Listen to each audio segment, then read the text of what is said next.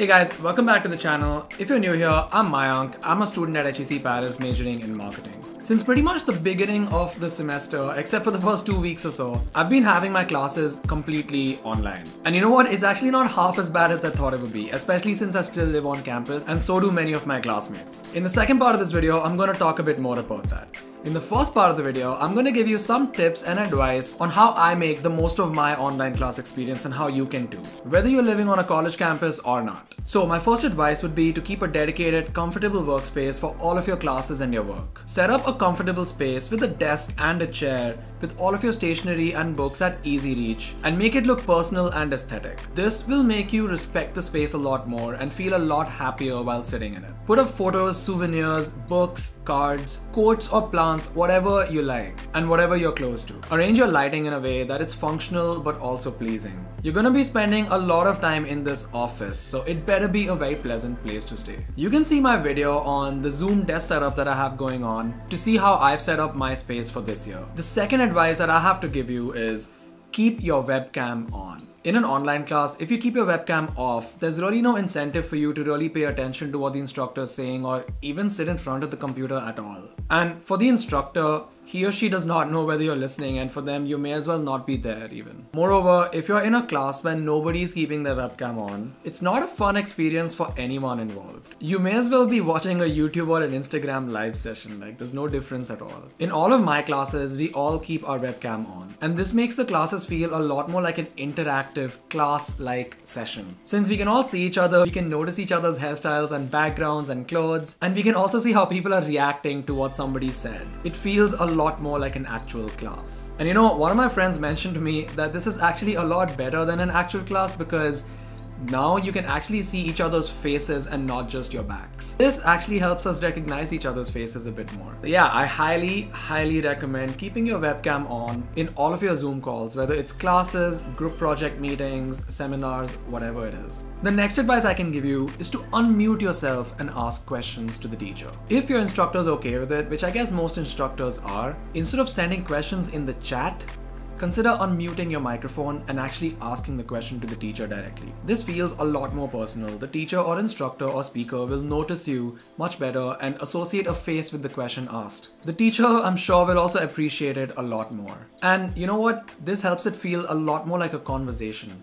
Essentially, you want it to feel more two-way rather than just one way. I always do this whenever it's appropriate, and so do many of my classmates, and I feel like that contributes a lot into it feeling like an actual class. The next advice I can give you is consider investing in some tech or accessories. One thing that really upgrades your Zoom experience is to have a dedicated external monitor.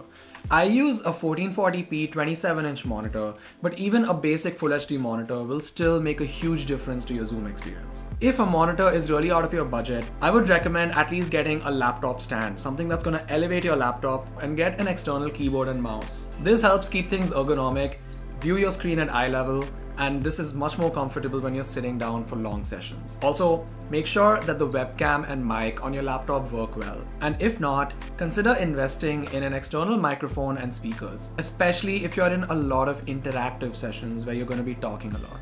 It really makes the experience much better for everybody else. Using a headset does the trick too, but when you're sitting down for 6 to 8 hours every day, wearing a headset in your ears gets really tiring really quickly. In my case, I use this external USB condenser mic as well as a pair of budget Logitech speakers, and this makes a huge difference since I don't have to wear a headset the entire day. An iPad with an Apple Pencil is also a good investment, especially if many of your courses require a lot of handwriting and drawing figures or equations or stuff like that. An iPad makes it easy to share your handwritten work with your peers and your instructors. Have another spot in your room to really relax and take breaks in. Since most of our entertainment these days is digital, it becomes really easy to basically be spending the entire day at your desk, whether you're attending classes, studying, watching TV, eating your food, basically doing everything at your desk. And this can really cause a lot of fatigue and make things feel very monotonous. So in my room, I have this chair where I sit down and read books, text my friends, watch YouTube videos, watch Netflix on my iPad. Basically, I sit there to do anything other than attending classes. I still sit at my desk. I mean, I'm not completely religious about it, but it feels good to have a separate space in my room where I can really chill in. Speaking of breaks, make sure to remember to take time off of your computer or your phone. Like I said, it's very easy to spend the entire day at your desk in front of a screen, whether it's your computer or your phone, with almost every aspect of life being online now. It's important to take out time to go out for a walk or for a run. Spend some time playing an instrument or painting or drawing or basically doing anything that does not involve a screen. Or even just sitting with a cup of coffee or a meal without a screen in front of you. Or reading an actual book. Yes, that's still a thing that people do. Two of my favorite ways of taking a screen break are playing the guitar and cooking. I play the guitar between classes and also before sleeping at night, and I cook my own dinner almost every single day. Make sure that your entire day is not screen time, because this is a recipe for disaster. You're gonna get really tired if you do this. Lastly, I would say make an effort to get to know your classmates. You can dedicate 10 minutes at the starting of every group project meeting to just talk about your day.